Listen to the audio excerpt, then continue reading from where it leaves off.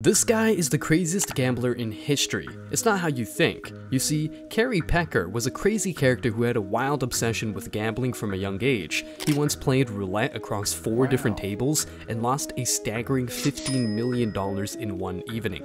Another night, he, in the matter of 40 minutes, raked in $20 million playing blackjack, but it gets even crazier. After having won the $20 million, he was in such good spirits, he decided to tip the staff $1 million.